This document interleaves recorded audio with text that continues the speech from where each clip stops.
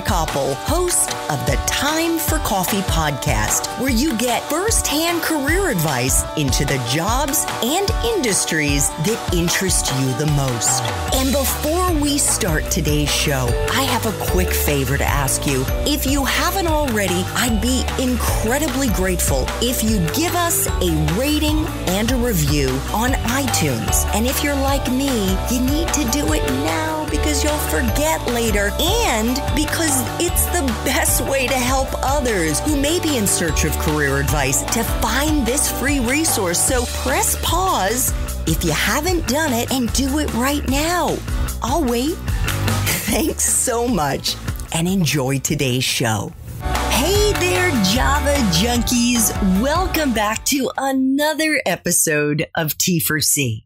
If you want to learn more about what it's like to work for a mission-driven nonprofit organization in the education field, working on education policy, then this is the episode for you. Because my next guest heads up an advocacy-oriented nonprofit with a mission to improve the quality of public school education in the state of Oregon.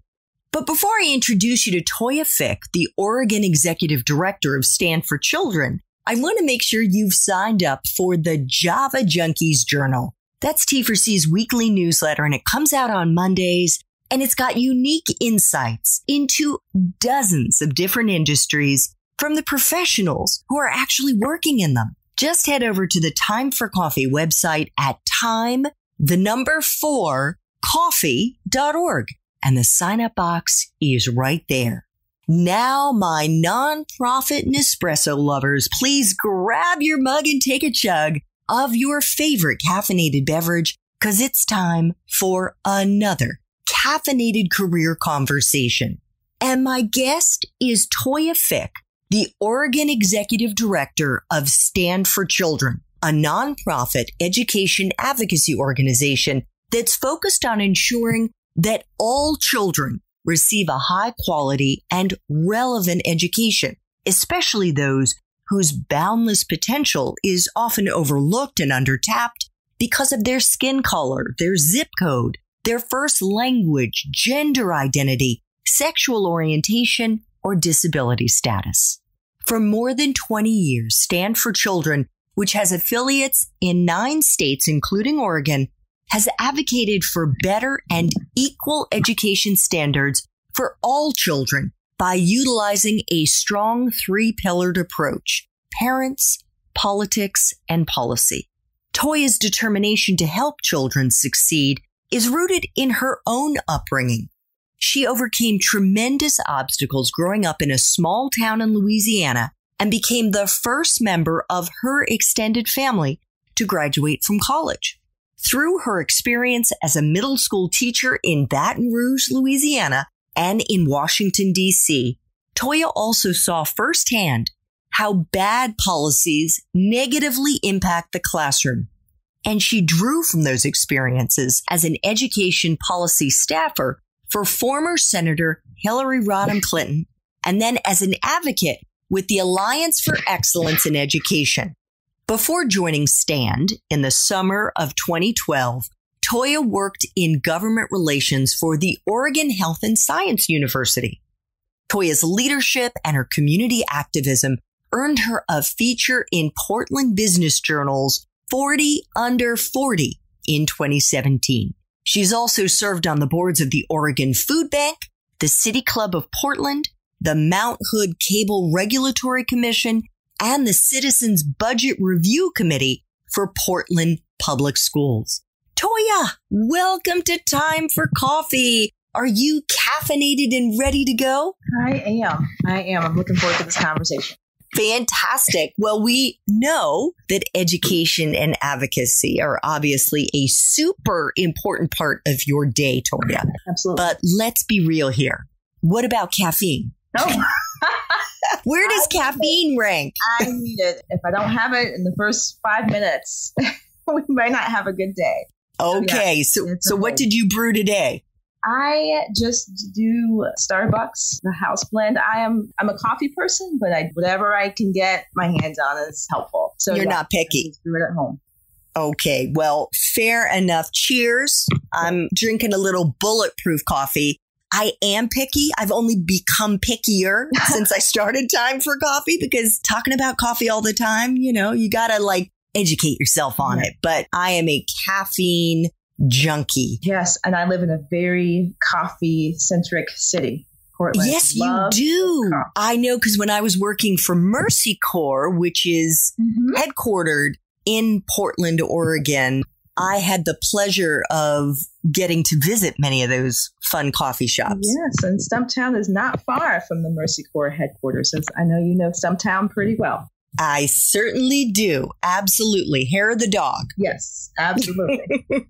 I just want to apologize to our listeners that there's yard work and all kinds of stuff going on around me. So if you hear what sounds like, I don't know, a chainsaw or maybe wood chipper, I think that's what that is, because they've been cutting down some trees in the neighborhood. And I think that's the sound that I'm hearing. So I apologize for that. And Toya, there's also a lot of ambient noise on your side, I think, just because you're speaking to me over your speaker, your computer speaker. So, as she moves around, nobody can sit still for an entire interview. We just want to let folks know that's what's going on there. And hopefully you'll be able to stay with us here, because we're going to be talking about some important stuff.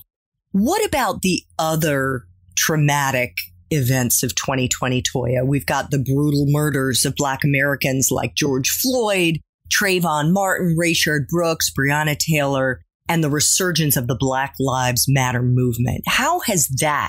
First of all, how has that affected you as a Black woman and your children? You have a 6-year-old and a 10-year-old. Is that right? That's right. Right. We've always talked about race in our home, and now we talk about it quite a bit more. And what I really appreciate is that now I'm seeing their teachers talk about it in a very different way. For example, at the end of the school year, my son's teacher did a unit on Black. Your son is the 6-year-old. The 6-year-old, yes. He was in kindergarten last year. And his kindergarten teacher did a unit on Black Wall Street, which just blew me away. And I thought, wow, okay, people are really starting to understand the impact that race has had in our country, particularly on Black people. And I hate that this had to happen to get to this place, but I'm glad that people are now more cognizant of it and thinking about it and talking about it a whole lot more than before, because I think that's the only way things will get better, is that people recognize that it's a problem and work together to solve it. Have you seen any changes in terms of the advocacy agenda based on new awareness of systemic racism and how that should influence what Stand for Children does in terms of changing policies that affect the education of our children? Absolutely. So we've worked a lot with nonprofits that work specifically with Black families, and that work has only increased over the last couple of months. Our state recently just passed legislation and funded about $60 million to help Black families and work with Black-led organizations to get through not just what's happening in terms of racism with Black Lives Matter, but COVID has disproportionately impacted Black families throughout the country and in Oregon. And that's been something that the state has paid more attention to. I'm on the board of a foundation, and we recently also committed $25 million over the next 5 years to Black resilience and to Black-led organizations. And our work on the policy side with education, we've recently worked with Portland Public Schools and Eugene Public Schools, which is not too far from Portland, a very large school district, to help get rid of having police presence in schools, because that disproportionately impacts Black and brown kids in a negative way. So people are starting to pay attention a lot more to what's happening with Black kids in our schools. And it's definitely changed. I wouldn't say it's changed. I think it's brought to the forefront more the work that we've done in this space, and will continue. Toya, we touched on this in the Espresso Shots interview. And by the way, if you're interested in learning how to break into the field of education policy, check out show notes for this episode to see if Toya's Espresso Shots interview has already dropped. But what has it been like for you as a Black woman in the education policy field, which you said in the Espresso Shots interview, in and of itself is a pretty white field, let alone the field of education, which often is predominantly white, whether it's white teachers in the classroom or white administrators. Yeah, it's not been the easiest road or the easiest path to take. It's hard in ways that people don't always see. So I live in a very white state, in a white city. I think Portland's often called the whitest city in America. And I am a Black woman. And I'm also fairly young, I would say. You're young. I look young. I'm still carded when I buy wine, which is flattering. But wow. It doesn't help in terms of my authority. I'll just say briefly, I went to a dinner maybe a couple of years ago with some superintendents, and everyone ordered wine. And when the waiter got to me, he goes, "Can I see your ID?" And everyone laughed.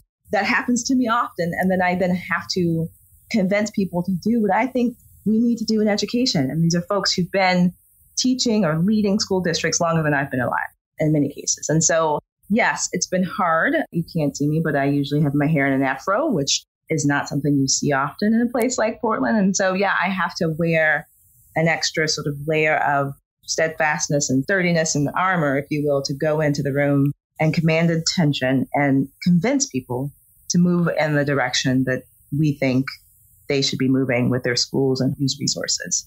Toya, what advice do you have for our young Black listeners, especially, who may be interested in getting into this field? What do you wish you knew when you were in college or when you were just out of school?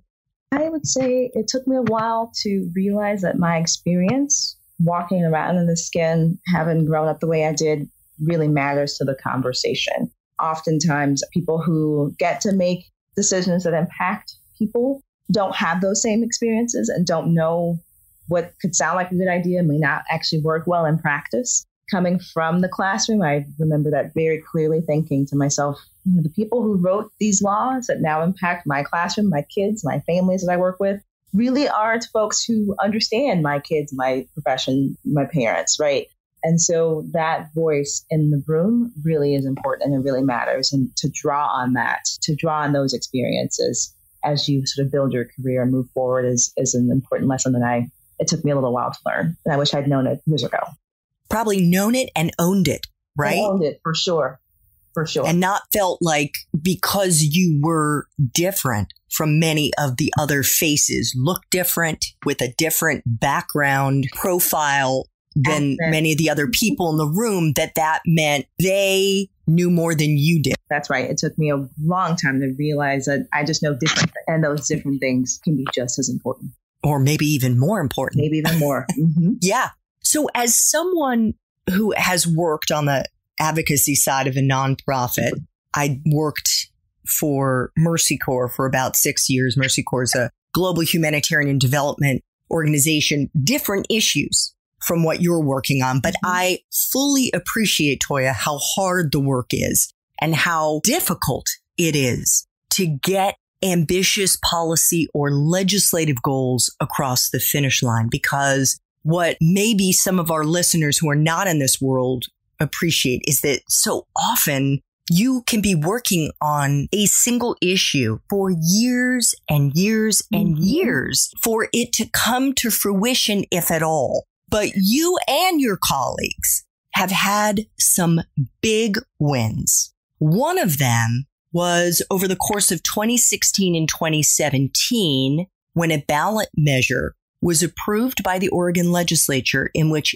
every single high school in Oregon is now benefiting from significant new investments in career technical education, dropout prevention strategies, and college-level opportunities. How long were you working on Ballot 98, Toya, and what was actually involved in getting it from an idea that you probably mapped out on a piece of paper to a new initiative that was being implemented in high schools all over Oregon? Oh, man, what a journey. We have been in education policy in Oregon for 25 years now. And before Measure 98, we had never done a ballot measure of our own. So we would help local school districts pass their own school bonds, their own local option levies to get more resources into schools, but we've never done one on our own at a statewide level. And so Measure 98 took a lot of guts and courage because it was a new space for us, but we led with a lot of looking at the data. So what we wanted to do was create something that impacts kids of color, particularly in a way that was very clear and very thoughtful. And so we wanted to use the data that was available to us that showed us that when a kid takes a hands-on learning class in high school, their graduation rates are doubled. When a kid is on track at the end of ninth grade, which simply means they have 6 credits out of 24, they have a fourth of the credits, then they are twice as likely to graduate. When they take a class that is called advanced placement, that sort of gets you ready for college, their graduation rates go up to the 90s. It's astounding how clear the data is on those 3 pieces. And it was also astounding how hard it was to pass legislation just through our regular means of taking a bill down to Salem, to our state capitol, and getting it passed, because things are baked in the way they are, and we had to convince people that they had to be different, and that took a while. So we started working on Measure 98 2 years before it hit ballot, looking at the data, understanding the research, figuring out how to write the legislation in a way that made sense to voters, and then had to convince the Oregon public that it was worth voting for, and then convince the legislature in 2017 that it was worth funding because it was a statutory change and the legislature could change it if they saw fit. So it was 3 years of blood, sweat, and tears. There were some tears. And after that session in 2017, the legislature allocated $170 million to the effort. And 2 years later, allocated $300 million to the work. Wow. So when I would visit high schools before COVID, I'd meet teachers who had jobs because of the work I did on Measure 98. And that, I mean, I'm getting goosebumps right now just talking about it and hearing stories of how one educator in a small high school in a rural community helped get the graduating class 4 times as much money in scholarships than the year before, because now there were resources dedicated to helping to support kids in that way because of Measure 98. And it's been a journey, and it was so worth doing. It was hard, but absolutely changing the game. And I'll just say one quick thing that I'm super proud of. Our graduation rates in Oregon have been in the 70s, and we are still 49th in the country for high school graduation rates. And now we just cracked 80% last year. And when we talked to districts and when the newspapers called, the first thing they said, superintendent said, was Measure 98 has helped us really tremendously improve our graduation rates. And it's because of that work that we are on a really great upward trajectory. So yeah, it wasn't easy, but nothing worth doing is ever really all that easy. I just got chills when you said that. So when you say it's not easy, could you flesh that out a little bit? Because I read that you were touring Oregon. Mm-hmm. So what would a typical day have been like when you were trying to get support for Ballot 98 among lawmakers? Would you basically be camped out in Salem? Would you be meeting with lawmakers in their offices, with their staff? What were you doing? All of the above. During a legislative session, they're in Salem in the Capitol every day. I would be there almost every day. That's a big part of what I do, is meet with legislators all day long in 15-minute increments, crisscrossing the building to convince them that this is worth doing. Before that, when we were working to get it across to voters, we would go to local chambers of commerce and do a dog and pony show, a little presentation on why Measure 98 is really important. And what I didn't realize, even though we didn't have a funded opponent, so there was no one saying, vote no on Measure 98. What we were up against was the fact that people have been doing education a certain way for a while, and having a little Black girl come in and say, actually, I think we need to carve out some resources to do it this way because the outcomes are better when we do. I think that was hard for people to hear. It was hard for people to say, yeah, sure, I will listen to this person. I will listen to this organization and tell our constituents to vote yes on something that, fairly new. Even though the 3 concepts were not new, the way we're asking them to be done throughout the state was, and to set aside resources to make that happen had never happened before at the state level. They're usually small grant programs that districts apply for, and only a few of them get it. And we were saying, let's not do that. Let's actually give them the money and have them put it into these 3 buckets. And that was a paradigm shift. And then whenever you're asking people to change their paradigm, it's not an easy road. And that's what we need to do. For those of our listeners who are not so familiar with the way that advocacy works, obviously you see that you're trying to change people's minds. You're trying to persuade them. Toya mentioned at the beginning that one of the things that they did was get data, facts. But Toya, as you were mapping out this campaign with your team, what were some of the other things that you were looking at? Obviously, you had to write talking points. I'm sure you had to draft collateral material, 1-pagers or something that you would leave with the offices. You probably also had to build a coalition.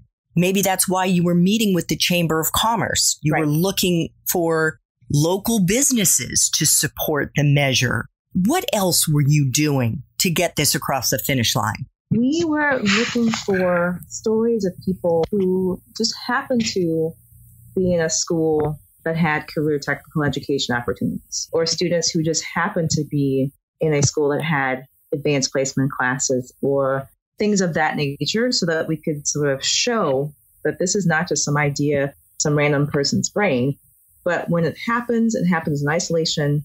And when it does happen to kids, their outcomes are different. So we campaigned just like with a political campaign of someone running for office. There were lots of commercials. So we had to find people, teachers, parents, students who had that kind of story that fit into the narrative we were trying to tell, no matter what your background is. Because a lot of people, we've had even legislators say to us, 9th grade is too late. Kids decide to drop out way before 9th grade. And we had to push back against that and say, actually, this student was on a different path and then got into this class. And now they're going to Florida A&M on a scholarship for aeronautical engineering. So we had to go out and find those folks, which was a big part of our coalition building, working with, I want to say 70 different organizations, chambers of commerce, community-based organizations that work with families of different ethnic backgrounds, individual superintendents, school board members. We got the School Boards Association to agree to support this campaign, even though part of the argument against us was it takes away local flexibility.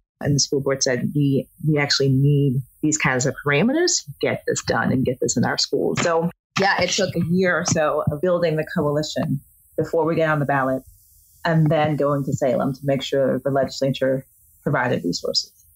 And I'm sure you also had a media outreach component too. Oh, maybe you were doing or maybe some of your champions were going and briefing the Oregonian or talking on radio, writing op-eds, all kinds of things, right? I was everywhere. So yeah, editorial board meetings, a ton of those this time 4 years ago, because this is when people really started to pay attention to what might be on the ballot in November. And we were on the ballot November of 2016, which was an interesting time to be on the ballot. And so I spent a lot of time crisscrossing the state, talking to different editorial boards and always bringing local champion with me. So it wasn't just me and our campaign team, but really a local school board person, a local business that said, I have all of these jobs available for $40 an hour and can't find the talent because kids aren't coming out of high school or out of community college or whatever with the skills we need to have these really good family wage jobs. And that was our story.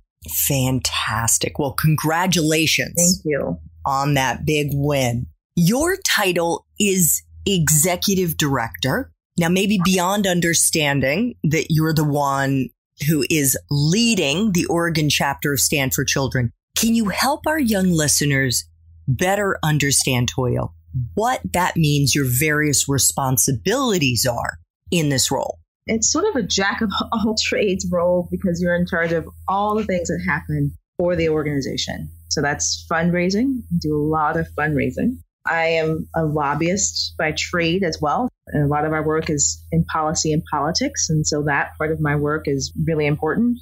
Communications. We have tens of thousands of people on our email list that we've built over the last 20 plus years. We send an email, and if people aren't compelled to take the action we need them to take, our work isn't necessarily as amplified as it needs to be. So the communications piece is huge. Staff management, organizers, we're not a big team. There are 9 of us. And so, managing all the different functions on the team to make sure that we're moving in the direction we need to move. And so, yeah, it's a jack of all trades type of role, not even to mention the policy and bill writing. I do a lot of our bill writing. So, yeah, it's a lot, but it's a great job. And I love what I get to do every day.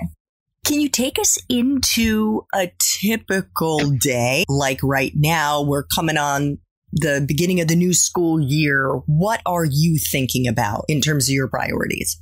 My days start pretty early, and our priorities really are about making sure families have the information they need to help their students be successful. And so a lot of the conversations that we're having right now are how do we get the information to families? What are we communicating?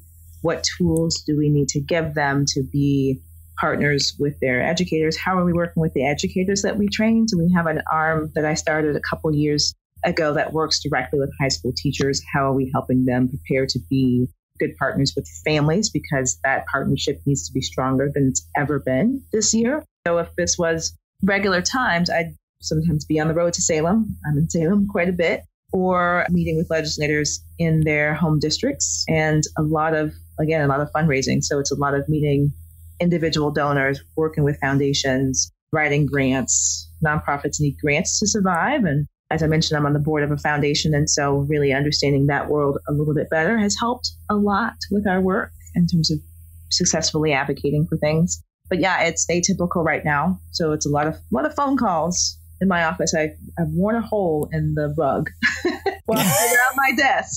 I need a new rug. And well, at least you're getting exercise. I am. I'm trying not to do Zoom all day because it's not helpful to just sit or stand in one place. Well, before we get into the other roles that you've had in your professional life when things were more normal, I thought it would be helpful for our listeners to better understand where your passion for children's education comes from. And I alluded to this a bit in the introduction, but would you mind sharing a little bit more, Toya, about your own childhood and the many obstacles that you had to clear as a young African-American girl growing up in a small town in Louisiana? Yeah, I had some of the best teachers, hands down. I can't think of a year where I didn't feel loved in my classroom. And I'm tearing up as I say this, so my apologies. As you mentioned, I grew up mostly in Louisiana. We happened to move right before I started high school to Charlottesville, Virginia, which also changed my life in ways that I didn't realize at the time and now really fully understand. I, as a kid from third grade, pretty much through middle school, was bused to a predominantly white school. So plucked out of my neighborhood, driven across town, dumped into a school, and was almost always the only Black kid in my class for some reason, and still had teachers who saw me and understood me and encouraged me. And that was super important. My family is everything to me, but we didn't have the tools. And so doing this work now with families who don't always have the tools, who love their babies and who want the best for them, it's really amazing to sort of come full circle in that space. I went to a high school in Virginia that prides itself on being the feeder school for the University of Virginia. So I show up with really, really thick Southern accent, and the counselor was very clear that I could go to UVA. If I follow this path, take these classes and do as well as you can, it's our job to get you there. And so many kids who look like me, who have my background, who are on free lunch, who've never set foot on a college campus, don't get that. And now I feel like it's my responsibility to get as many kids that opportunity in Oregon as I possibly can. And that's what I get to do every day. But yeah, school, I just landed in places that really prepared me. And then went to college at the University of Chicago. At the same time, a guy named Barack Obama was teaching law school there. And my junior year, I heard him speak about giving back to your community. And I thought, why am I going to medical school? I was pre-med at the time and thought that's probably not the best path for me. I want to go back home and give back to kids who look like me. And that's how I ended up teaching in Baton Rouge and went from there. Wow. That is really cool. I did not know that is what influenced you to study poli-sci. I was political science before. I took a couple classes before hearing him speak, but really the speech, I remember it very clearly. It was Martin Luther King Day, my third year of college. I went with my best friend and we were blown away, as people often are after they hear him speak. And this was 2001. And he just talked about, even if you are poor, I was working 2 jobs in college. Even if you're poor and his family couldn't afford to pay the tuition here, you have something to give back and you need to figure out what that is. And you're responsible for that and you owe it to the people who helped you get here. And I just remember having conversations after that about, okay, how did I get here? Because I'm not supposed to be here. Clearly, there are not a whole bunch of kids who look like me here or with my background here. How did that happen? I thought about my classroom, I thought about my teachers, and really just wanted to be the teacher who gave back to the kids who grew up very much like me and chose to do Teach for America and chose to do it at home. But did you know when you were a senior at the University of Chicago what you were going to do with your poli-sci degree when you graduated? I had no idea. I had no idea. I didn't have internships in politics or policy or anything like that. I just loved the study of political science. I was a constitutional law concentration and wrote about my senior thesis was on our rights as individuals during times of war. And we were about to go into the Iraq War. So that was what I studied, and that's what I did in college, and also continued to be pre-med and worked at an after-school program. I did a lot of things and had no idea I'd use the political science part of it, the reading the law, the reading Supreme Court cases and things like that come in handy. People often think I'm a lawyer. I'm not.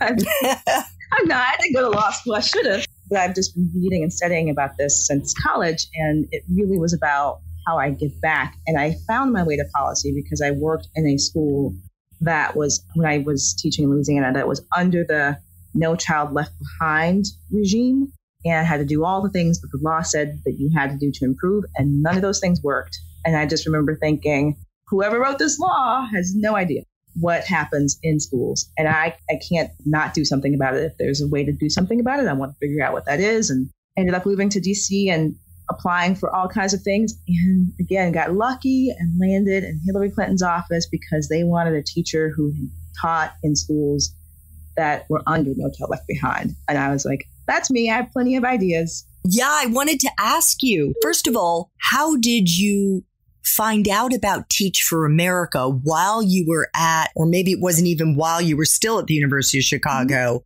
And how did you get that job?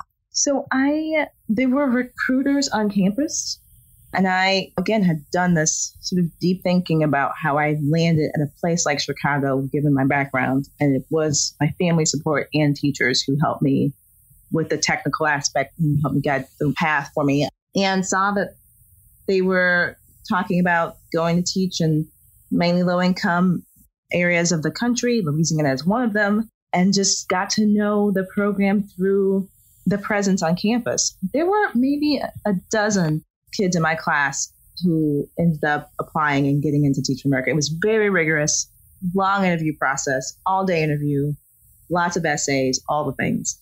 I was super excited when I got in and when I got my choice to go home to teach, because I hadn't at that point lived in Louisiana since 8th grade. Wow. I just wanted to go home to be near people I understood really well. So yeah, that's how I found out about it. Yeah. And so I know we've been hearing you throughout this interview talk about writing and writing legislation. Did you learn that on the job working for Senator Clinton when you were a legislative aide? I did. And I didn't realize that all it takes is writing an outline and then sitting down with the lawyers whose job it is to then find the law and change it. So I spent a lot of time with a group called Legislative Council. And they're the group of lawyers who take your outline and turn it into a bill. And then you read drafts of that bill and go back and forth with them. And I go, I think it needs to say this because this is the idea I have and what I wanted to do. And they go, okay, here's how you write that. And so for 3 years, I loved going to Leg Council. I'd be the aide who's like, oh, no, I'll take it. I'll go sit there. I'll go. I want to learn. And most people don't get that experience. And so when I left the Hill, I could write the laws with the relevant statute and just cross out the words that I want to take out and rewrite what I want to put in. And that's what I do now. And that's what I get to do for legislators here in Oregon. Send them an idea. It's usually not fully baked, but pretty much there. And then work with legislative counsel in Salem to make sure it's right. And there's a lot of back and forth in that process. But I love that process. It's fun. And it's not something most people get to sit and do. And I'd have to imagine, Toya, that you also got to learn how to be effective as an advocate, because you probably were sitting across the table from others who were trying to influence you when you were working for Senator Clinton. I will say, though, that I was there from 2005 until 2008. And we would work a lot with people from the other side of the aisle. We'd sit in rooms for hours a day hammering out the reauthorization of No Child Left Behind or the reauthorization of the Higher Education Act or whatever bill we were working on. And we did it together a lot. And so I learned from all the people in that room because everyone had different perspective and different experiences coming into that room. Many of them had worked for the Department of Education or on Capitol Hill for a long time. And I just would absorb how they got their ideas across and what they were advocating for and sort of use that to help me be more effective. And I was a fish out of water in that room because I had never done this work. Yeah, I think you cannot discount how much you learn through osmosis and the opportunity just being in a room to take in the way those who've got more experience than you do their thing. Exactly. But for our young listeners, especially our young Black listeners, Toya, who may still be in school right now, who are saying, wow, like what recommendations do you have for them? They're still in college right now in terms of either classes, skills they should be trying to cultivate through coursework, and then also extracurriculars. Are there certain types of experiences that they should try to have? Volunteering, what kind of volunteering, or internships, what kind of internships? Maybe they can't afford to come to Capitol Hill. Maybe they live in another state. What do you think would really help set them up for a career in this field? So a couple of things, even if they can't get to DC, which is not an easy place to get to. I mean, I could not imagine going straight from Louisiana to an internship in DC. But your local legislators are local, right? They have local offices. They are always eager to get more help and support for the work that they do locally. So there are local House representatives and local senators. Even if you can't go to DC, sometimes you can work for the person in their home district. Same thing with the legislature in your state. These are sometimes those jobs have high turnover, right? So looking for opportunities there would be helpful too. But this might shock people. I actually just thought about this. Student government is so fascinating. And it's an amazing experience because your job really is to sort of take ideas from your classmates, from your colleagues, and feed them up to an administration who may or may not think those ideas are great and convince that administration to do something very different. One of my colleagues was the first Black president of her college class, and she learned a ton just sitting in the room with the provost and the dean of students and the president of her university advocating for X, Y, or Z. And it has come in handy as she organizes and works with families and other organizations across the Portland metro area. So I hadn't thought about that. I love student government and how it sort of gives you the skills, public speaking skills, listening to constituents, and then sort of taking that idea and feeding up the chain, if you will. So that's something I always now encourage folks to get into if they're in school. Yeah. What about classes? You've mentioned in our Espresso Shots interview, or maybe it was in this interview, about the data piece. Mm-hmm. Is it important to maybe try to take a data science class or something in the hard sciences that would be useful? I took a lot of science classes, and that helped really shape my understanding of data. I went to Chicago, where there's a huge public policy school. A master's in public policy is one of the options you can do there after graduating if you get in, of course. But there are a lot of public policy classes at the undergraduate level that were a crossover with my political science degree. And those were super helpful, just population data and what's happening with a group of people. and how you know a policy is effective in one way, shape, or form. That was super informative. And I wish I'd taken more public policy classes in college, for sure. Excellent. Okay, 2 final questions, Toya. I try to ask all of my guests if they would share a time in their professional life when they struggled. It certainly sounds like you've had one amazing experience after another, but as someone who has a few more miles on her odometer than you do, I now know that we all have ups and downs. And I want our young listeners to know that they may too have really tough times. And that doesn't mean when they face plant that somehow or another, they're never going to be able to succeed again.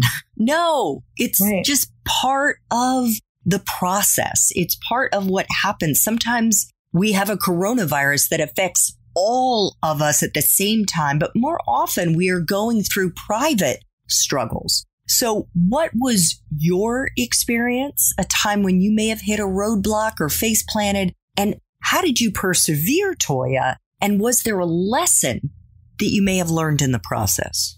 Yeah, that's a great question. Believe it or not, I almost quit working for the senator because I felt like a complete fish out of water. It was not, as I said before, not a space I was accustomed to navigating. Office politics was not my thing. Politics in general, I'd never really worked in politics. That was a very different thing. And it's one thing to write a term paper or write a thesis and get an A. It's another thing to write talking points under pressure and get an A on that, right? And so just feeling like I didn't really have much to contribute, feeling like I didn't know what I was doing. And that was really hard for someone who has thought, oh, if I just work really hard, it'll all work out. And really sort of understanding how to do the work, not just doing the work, right? So one thing I learned in that process was I just remember thinking about the spaces that no one really owned. I felt like I needed to own something and be good at it to be good at this job. And when you work for someone like Hillary Clinton, everyone's coming your way to ask her to help solve problems. And I just continued to raise my hand on things that I would bring a unique perspective on. So, for example, I remember having a conversation with colleagues and someone was trying to figure out like what to do about this food stamp issue that was coming down from New York from constituents. And I go, oh, I've been on food stamps. I may know something about that, right? And just trying to carve out a space where I felt that I could be successful, translate it to the work that I had to do in education and in housing and other spaces that I was helping to be responsible for in terms of the senator's agenda. So yeah, just finding little victories was important, especially when it feels like you don't know what you're doing in the big picture and the grand scheme of things, and really just sticking with it. I was going to quit within the first year, and holy cow, like how different would my life have been if I hadn't stayed and figured it out. And then using resources of folks who are there to help you. I mean, I have some incredible mentors from that time in my life because I just asked for help. I was struggling and I needed help, and I was not afraid to ask because we all get there. We all have those times, and just really working through that with people who love and trust me was really important. How did you find the courage to ask for help? Well, it was either ask for help or maybe screw up so bad that they asked me to leave, right? So it was just like, okay, what's worse, being fired or asking for help? I'm just going to go ask. And people like being helpful, which I didn't know. I thought people just didn't like to be bothered. And so taking someone out to coffee who worked in a different office, who was, from my view, successful at what they do, which was similar to what I was supposed to be doing, was one way to just say, hey, how did you navigate this? How did you learn how to do that? And people tend to be generous with their time and sharing what they know. And so, yeah, just sometimes when you don't have a choice, that's the choice you have to make, right? I had to work and pay bills. And so being fired was not an option. So it was either figure it out or be in a lot of trouble. Yeah. Well, you clearly have much more courage than I did when I was your age, because I was too insecure to admit I didn't know what I was doing. And I was afraid that if I had taken somebody out for coffee, which didn't even occur to me, Toya, to say, hey, do you have any advice for me? That they would laugh at me or then, the big reveal that I was green would somehow become an open secret piece of, yeah. And the truth was, it was an open secret. Of course, everybody knew I was green. Of course, they knew all those things. But I felt more like you had to fake it till you make it. Right. And I thought that for a while, too. But I think I was so bad in the first year or so that there was no faking it. It was clear to some of my colleagues that I had no idea what I was doing. And so, the choices were ask for help or be asked to leave. And I had to figure it out. Well, power to you. Oh, my gosh. Final question. If you could go back to college, back to the University of Chicago, and do it all over again, but based on the wisdom you have now, what advice would you give yourself? I would say one thing I wish I had done in college was take the economics classes that were available at a place like the University of Chicago. I was terrified of how good the university is in that space. And so just decided to avoid it altogether. That's crazy. I could have learned so much. So take that class. Don't be afraid, even if you have to audit it the first time and just sit in there and absorb all the things and then take it for real the next quarter. Do it. And the other thing I would say to maybe 19-year-old Toya is that if you think you're busy now, wait 20 years. You're not that busy. Take a class, go see the play, volunteer, do more, because the more experiences you have, the more you have to draw from later on in life. And I just thought, I work 2 jobs and political science and pre-med. I'm pretty busy. I can't do any more. That's not true. So, oh my gosh. Do more. Toya, I want to thank you so much for making time for coffee today with me and the T4C community. You are such a remarkable woman and leader, and Stand for Children Oregon is so fortunate to have you at the helm. Thank you so much. It's been a pleasure. Thanks so much for listening to this latest episode of T4C. And if you're interested in learning more about my coaching services for confused college students and recent grads, feel free to check out the Time for Coffee website under the coaching tab at time4coffee.org or text me at 202-236-5712. That's 202-236-5712.